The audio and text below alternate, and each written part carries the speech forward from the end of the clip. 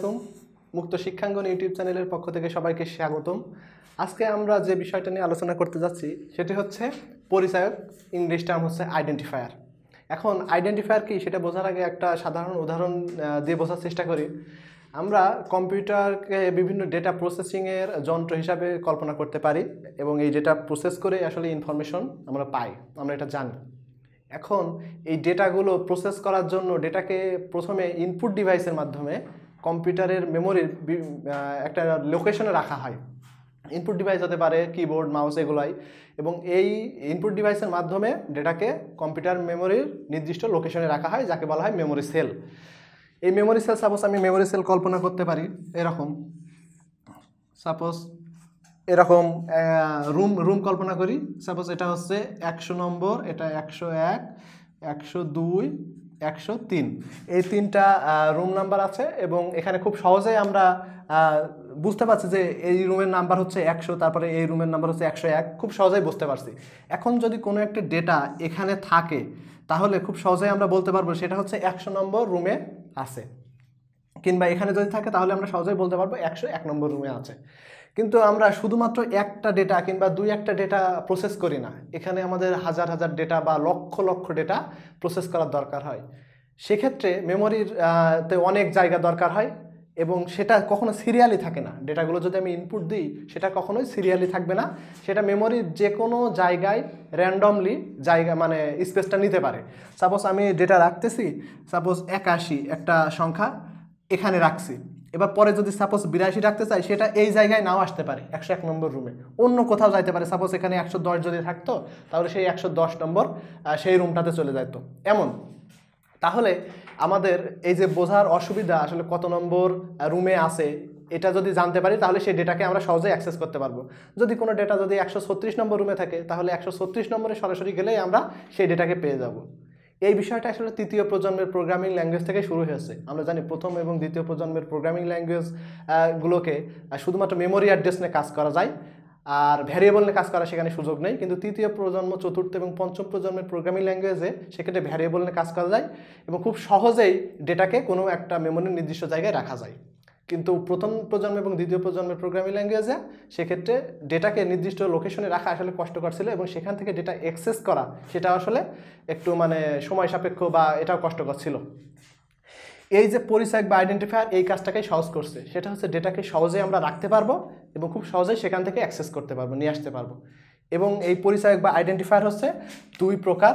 সেটা হচ্ছে এক, ভ্যারিয়েবল, অর্থাৎ ভ্যারিয়েবলের সাহায্যে আমরা কোনো ডেটাকে মেমোরির নির্দিষ্ট লোকেশনে রাখতে পারি। আরেকটা হচ্ছে কনস্ট্যান্ট, অর্থাৎ কনস্ট্যান্টের মাধ্যমেও আমরা কোনো একটা ডেটাকে মেমোরির নির্দিষ্ট লোকেশনে রাখতে পারি। তো ভ্যারিয়েবলের মাধ্যমে কীভাবে একটা ডেটাকে মেমোরির নির্দিষ্ট লোকেশনে রাখা যায় সেটা আমরা একটু দেখার চেষ্টা করি।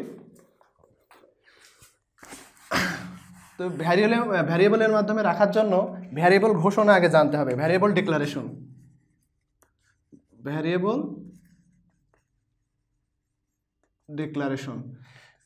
ভ্যারিয়েবল ডিক্লারেশনের জন্য প্রথমে আমরা যে বিল্ডিং ব্লক দেখছিলাম যে 6টা আবশ্যক, যে 6টা যে সেকশন রয়েছে তার ভিতরে 2টা যে আবশ্যক সেকশন রয়েছে সেই 2টা সেকশন আগে আমরা লিখে নিচ্ছি।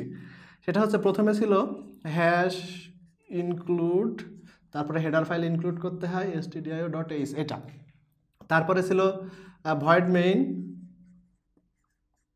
তারপরে এখানে কার্লি ব্রেস ছিল, এখানে ইন্ডিং ছিল। এখন ভ্যারিয়েবল ডিক্লেয়ার করতে গেলে সি প্রোগ্রামিং ল্যাঙ্গুয়েজে প্রথমেই লিখতে হয়, অর্থাৎ মেইন ফাংশনের ভেতরেই প্রথমেই ভ্যারিয়েবলগুলো, যতগুলো ভ্যারিয়েবল আমার দরকার হবে এই প্রোগ্রামে সেই ভ্যারিয়েবলগুলো লিখে দেওয়া হয়। লেখার জন্য যে সাধারণ নিয়মটা বা সাধারণ যে রুলটা সেটা হচ্ছে প্রথমে লিখতে হবে ভ্যারিয়েবলের লেখার আগে সেটা হচ্ছে ডেটা টাইপ, তারপরে লিখতে হবে ভ্যারিয়েবল নেম এবং তারপরে সেমিকোলন দিতে হবে। এই ডেটা টাইপ সম্পর্কে আমরা পূর্ববর্তী ভিডিও টিউটোরিয়ালে দেখেছি কিভাবে আসলে ডেটা টাইপ কোনগুলো, এবং সেই ডেটা টাইপগুলো ছিল হচ্ছে, আমি আরেকবার করিয়ে দিচ্ছি, সেটা হচ্ছে ইন্টিজার, তারপরে ফ্লোটিং পয়েন্ট, তারপরে ডাবল আর ফ্লোটিং পয়েন্ট সেম, তারপরে ছিল হচ্ছে ক্যারেক্টার। এগুলোই আসলে সেই ডেটা টাইপ, আর তারপরে ভ্যারিয়েবল নাম। এখন এই ভ্যারিয়েবলের নেম লেখার জন্য কিছু নির্দিষ্ট নিয়ম আছে, সেই নিয়মগুলো দেখতে হবে। আমি যে কোনো কিছু ভ্যারিয়েবলের নাম ব্যবহার করতে পারি না। সেই নিয়মগুলো হচ্ছে হতে পারে ভ্যারিয়েবলের নাম এ থেকে জেড পর্যন্ত আপার কেস বা এ থেকে জেড পর্যন্ত লোয়ার কেস, যে কোনো লেটার, তারপরে হতে পারে 0 থেকে 9 পর্যন্ত যে কোনো ডিজিট, তারপরে আরেকটি হতে পারে সেটা হচ্ছে আন্ডারস্কোর। ঠিক আছে, এইগুলোই আসলে ভ্যারিয়েবলের নামের ভিতর ব্যবহার করা যাবে, এর বাইরে কখনোই ব্যবহার করা যাবে না। অর্থাৎ যদি আমি সাপোজ লিখলাম নাম্বার, তাহলে এটা আসলে একটা ভ্যারিয়েবল হিসেবে আমরা চিন্তা করতে পারি, বা এটা আসলে ভ্যালিড ভ্যারিয়েবল, কারণ এর ভেতরেই দেখা যাচ্ছে যে এই যেগুলো আছে এ থেকে জেড বড় হাতের, ছোটো হাতের এবং 0 থেকে 9 এবং আন্ডারস্কোর, এদের ভিতরে এটা সীমাবদ্ধ, কোনো সমস্যা নাই। এটা আসলে আমরা খুব সহজে নাম্বার এটা ভ্যারিয়েবল নাম হিসেবে ব্যবহার করতে পারি, এবং তার আগে একটা ডেটা টাইপ লিখতে হয়। এখন ডেটা টাইপ কী হতে পারে সেগুলো আমরা জানি, কিন্তু কীভাবে লিখবো সেটা এবং কেন লিখবো বা কোনটা লিখবো, ডেটা টাইপ বিভিন্ন রকম আছে, কোনটা লিখবো সেটা আমরা পরবর্তীতে দেখতে পারবো। তাহলে এটা লেখা সম্ভব। কথা হচ্ছে যে এখানে সবগুলোই আসলে প্রথমটা দিয়ে শুরু হতে পারবে না, শুরু হতে পারবে শুধুমাত্র এই যে এ থেকে জেড পর্যন্ত বড় হাতের, ছোট হাতের এবং এই আন্ডারস্কোর দিয়ে। ভ্যারিয়েবল নেম অবশ্যই এইগুলো দিয়ে শুরু হবে, কোনো ডিজিট দিয়ে শুরু হতে পারবে না। এটা হচ্ছে ভ্যারিয়েবল নেম লেখার একটা রুলস। তারপরে আরেকটি হচ্ছে নামের ভেতরে কোনো হোয়াইট স্পেস থাকতে পারবে না। সাপোজ এই যে নাম, তারপরে একটা হোয়াইট স্পেস দিলাম ফাঁকা, কোনো আন্ডারস্কোর নাই, তারপরে বিআর, এটা একটা ভ্যারিয়েবলের নাম হতে পারে না, এটা আসলে ভুল। কেননা এখানে হোয়াইট স্পেস থাকতে পারবে না, নামের ভেতর কোনো হোয়াইট স্পেস থাকবে না। তারপরে যে upper case lower case, upper case আর লোয়ার কেস, এই দুইটা বিষয় সি প্রোগ্রামিং ল্যাঙ্গুয়েজের ক্ষেত্রে ভিন্ন। অর্থাৎ এই আপার কেস দিয়ে সাপোজ আমি লিখলাম NUM আর লোয়ার কেস দিয়ে লিখলাম NUM, এই দুইটা ভ্যারিয়েবল আসলে ভিন্ন ভিন্ন বলে ধরে নেবে সি প্রোগ্রামিং ল্যাঙ্গুয়েজ, কারণ এই বিষয়টাকে বলা হয় হচ্ছে কেস সেন্সিটিভ। অর্থাৎ আপার কেস লোয়ার কেস এই দুইটা বিষয় ভিন্ন, কিন্তু HTML যে ওয়েব ডেভেলপমেন্ট ল্যাঙ্গুয়েজ সেটা হচ্ছে কেস সেন্সিটিভ নয়।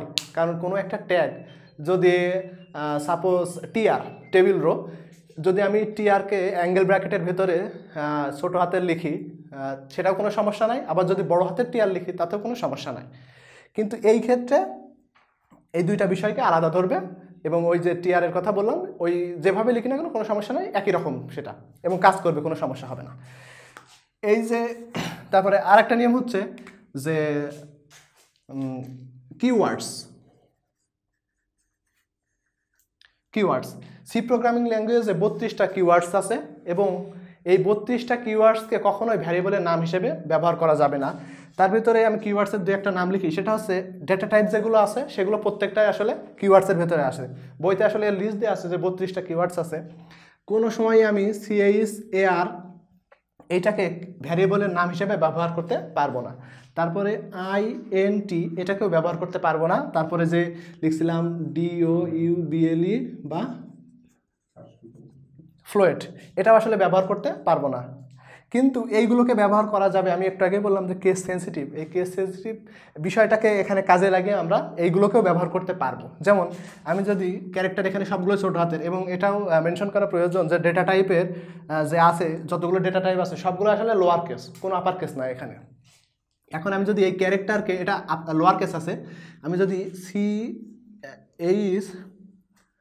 CHAR এইরকম লিখতাম, এইটা যদি ভ্যারিয়েবলের নাম হিসেবে এখানে লিখতাম তাহলে কোনো সমস্যা ছিল না। কারণ সি প্রোগ্রামিং ল্যাঙ্গুয়েজ আমি আগেই বলেছি সেটা হচ্ছে কেস সেন্সিটিভ ল্যাঙ্গুয়েজ, ছোটো হাতের এবং বড় হাতের আলাদা বিষয় ধরে নেয়। অর্থাৎ কিওয়ার্ডস সেগুলো আসলে ছোটো হাতের ছিল, এবং আমি সেটাকে বড় হাতের কনভার্ট করে তাই আমি ভ্যারিয়েবলের নাম হিসেবে ব্যবহার করতে পারি, কিন্তু এগুলো আসলে করা উচিত না। তারপরে এই যে মেইন কোনো কিওয়ার্ড না, এই যে মেইন এটা কোনো কিওয়ার্ড না, কিন্তু এটাকে আসলে ব্যবহার করা উচিত না, কারণ সি প্রোগ্রামিং ল্যাঙ্গুয়েজে শুধুমাত্র একটাই মেইন ফাংশন থাকে, সেজন্য এর আলাদা একটা গুরুত্ব দেওয়া হয়, সেটা হচ্ছে মেইন ফাংশন, এজন্য এটাকে আসলে ব্যবহার করা উচিত না। আমি ভ্যারিয়েবল নাম যত বড় ইচ্ছা তত বড় লিখতে পারবো, এটা আসলে নয়।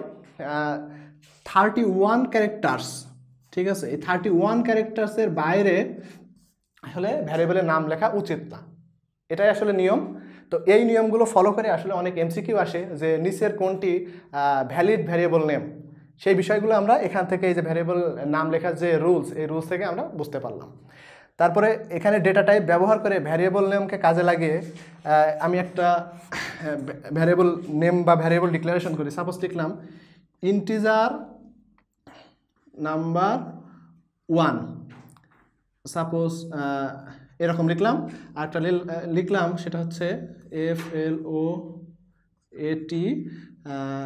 10 নাম্বার 2। এই দুটার ভিতরে বোঝাই যাচ্ছে, আমি একটু আগে এই বিষয়গুলো নিয়ে ডিসকাস করেছি, সেটা হচ্ছে এটা আসলে ভ্যালিড ভ্যারিয়েবল, কোনো সমস্যা নাই।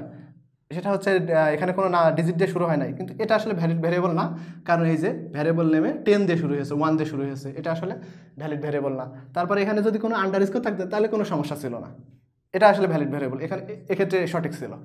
তো এই বিষয়গুলো আসলে মাথায় রেখে আসলে ভ্যারিয়েবল নেম ডিক্লারেশন বা ভ্যারিয়েবল ডিক্লারেশন করা হয়। তো আমরা এখন কিছু উদাহরণ দেখার চেষ্টা করি এবং সেখান থেকে কোনটা ভ্যালিড ভ্যারিয়েবল নেম বা কোনটা ইনভ্যালিড ভ্যারিয়েবল নেম সেটা দেখি। কিন্তু এটা দেখার আগে নিজেরা চেষ্টা করা উচিত, সেজন্য ভিডিওটা প্রথমে পজ করে তারপরে আবার চালু করে দেখে নিতে হবে যে সঠিক অ্যান্সারটা কী।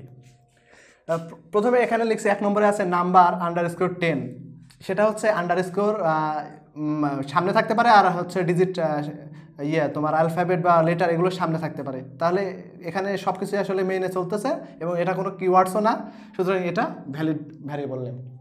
তারপরে এটা হচ্ছে ইনস্ট্রাক্ট, এটার সাথে হলে তোমরা এখনও পরিচিত হওনি। এটা হচ্ছে একটা কিওয়ার্ড, সেটা হচ্ছে, এবং এটা হচ্ছে আসলে সেই ইউজার ডিফাইন্ড ডাটা টাইপ বা ব্যবহারকারী কর্তৃক সংজ্ঞায়িত ডেটা টাইপ, সেটার একটা উদাহরণ, এবং এটা একটা কিওয়ার্ড, সুতরাং এটা ভ্যালিড ভ্যারিয়েবল নেম না। আন্ডারস্কোর নাম্বার 10, এটাও আসলে যেহেতু আন্ডারস্কোর দিয়ে শুরু হয়েছে, এটা ভ্যালিড ভ্যারিয়েবল। তারপরে নাম, তারপরে এটাকে বলা হয় অ্যাম্পারস্যান্ড সাইন, এবং এখানে একটা বিষয় হয়তো আমার বলা হয়নি, সেটা হচ্ছে কোনো একটা ভ্যারিয়েবল নেমের ভেতরে কোনো স্পেশাল ক্যারেক্টারগুলো থাকতে পারবে না। স্পেশাল ক্যারেক্টার হচ্ছে এই যে যোগ, বিয়োগ, গুণ, ভাগ এইগুলা, তারপরে এই যে অ্যাম্পারস্যান্ড, তারপরে কমা, এগুলো হচ্ছে স্পেশাল ক্যারেক্টার। সুতরাং এখানে যেহেতু অ্যাম্পারস্যান্ড আছে ভ্যারিয়েবল নেমে, এই অ্যাম্পারস্যান্ড থাকতে পারবে না, কোনো স্পেশাল ক্যারেক্টারই থাকতে পারবে না, এটা ইনভ্যালিড ভ্যারিয়েবল নেম। তারপরে নাম্বার, তারপরে একটা হোয়াইট স্পেস আছে, তারপর 10 আছে, হোয়াইট স্পেস থাকতে পারবে না, এটা হচ্ছে ইনভ্যালিড ভ্যারিয়েবল নেম।